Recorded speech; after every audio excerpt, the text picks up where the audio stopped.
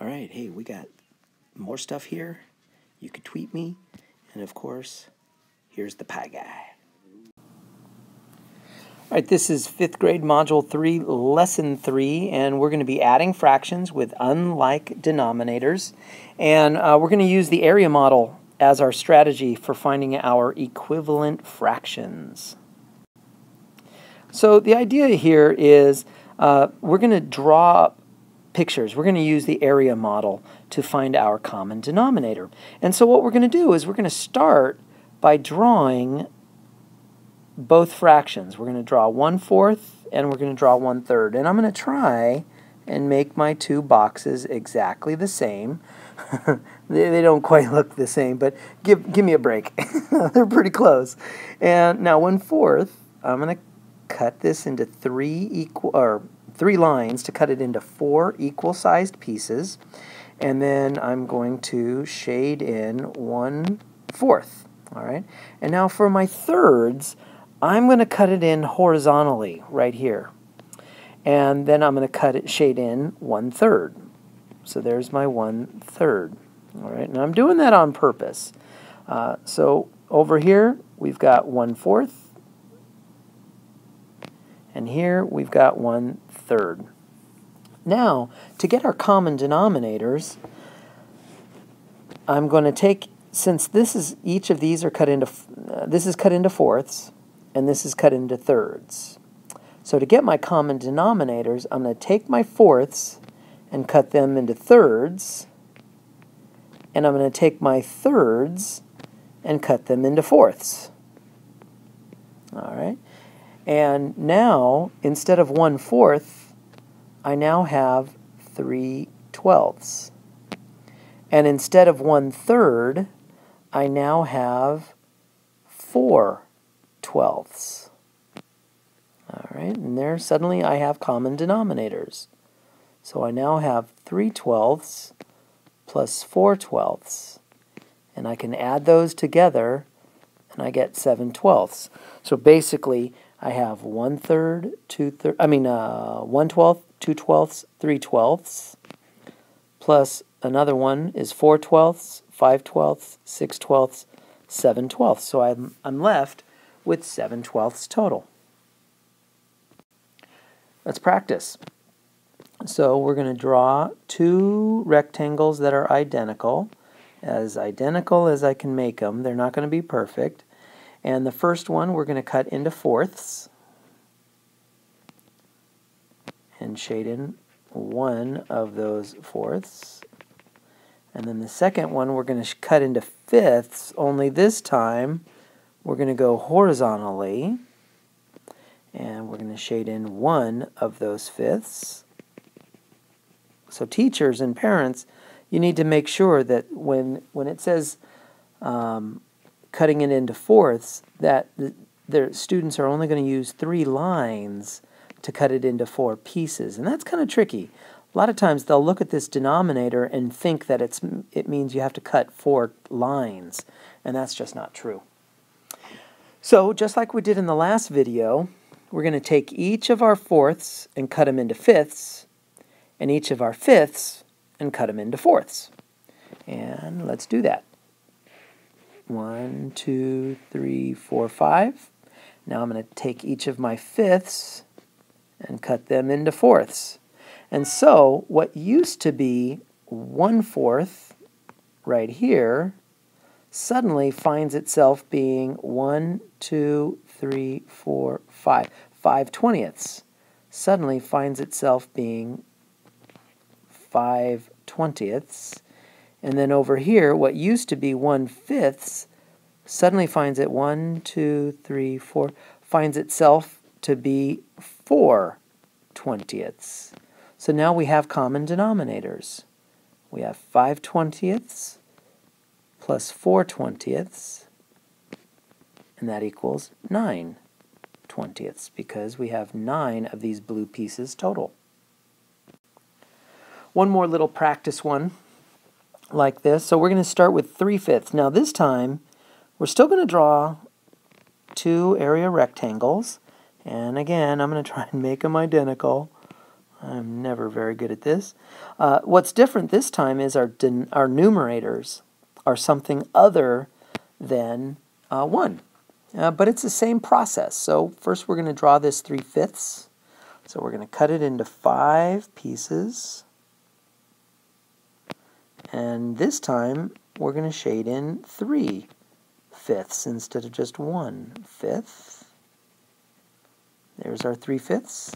And then over here in this rectangle here, we're going to cut it into 7 pieces because the denominator is 7. So we've got 1, 2, 3, 4, 5, 6, 7. And we're going to shade in 3 of those 7ths. So there's 1/7, 2/7, and 3/7.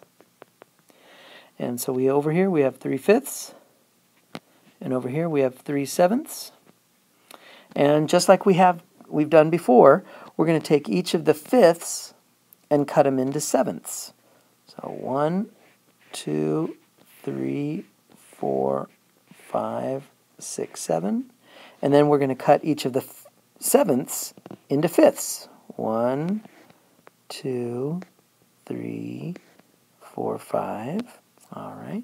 So suddenly, instead of having 3/5, we now have, let's see, 1, 2, 3, and then 1, 2, 3, 4, 5, 6, 7. So we have an array 3 by 7. So that's 21. 21 out of 35. Is that right? Yeah, 21 35ths. And then over here we have an array of 1, 2, 3 by 1, 2, 3, 4, 5. So that's 15 35ths.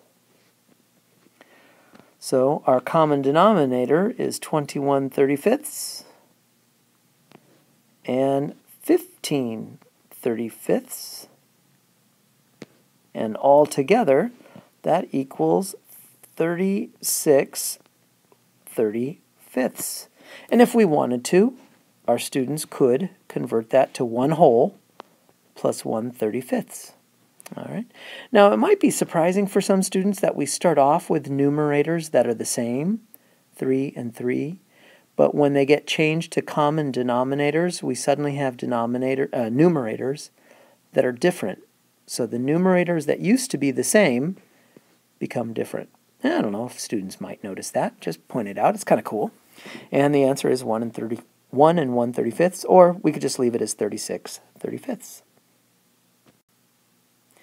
So here, same idea, only now it's in a word problem. So let's read it. So it says, Cynthia completed 2/3 of the items on her to-do list in the morning and finished 1/8 of the items during her lunch break.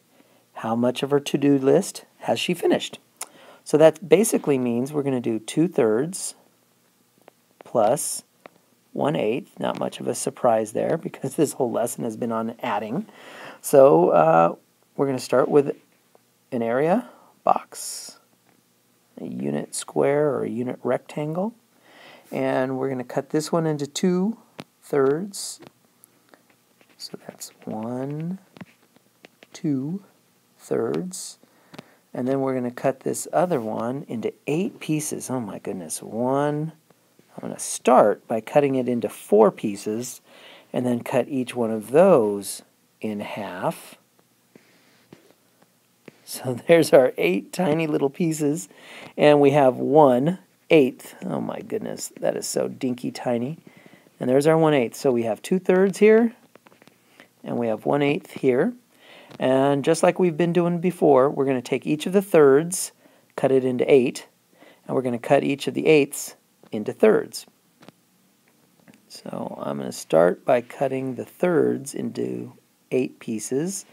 I'm going to start with 4, and now I'm going to cut each of those in half. And so instead of 2/3, we now have 16/24. And if you don't believe me, pause the video and count all of these little pieces now. And then instead of the 1/8, we're going to cut those into thirds. So instead of 1/8, we're going to have 3/24. So we now have common denominators. 16/24 plus 3/24, and that's equal to 19/24. All right? And so she has, how much of her to-do list has she finished? She's finished 19/24. Finished. Now, the big bonus, of course we want the bonus, is how much of her list does she still have to do? So if we wanted to, we could, and I'm going to use green here, I could take this piece and move it to right here. And I could take this piece and move it to right here. And I could take this piece and move it to right here. So all of this shaded in stuff here, all of this shaded in piece is the stuff that she has finished. And then we can see that the unfinished stuff is right here. So that means she still has 1, 2, 3, 4, 5 5/24 to go. So she still has 5/24 remaining. And I'm going to write the word leftover. Left. 5/24 is left. And sure enough, that kind of is not terribly surprising. She's finished 19. She has 24 total. So 19 plus 5 is 24. So she has 5/24 remaining. And that is, let's see, 5th grade, Module 3, Lesson 3, where we're adding fractions using the area model.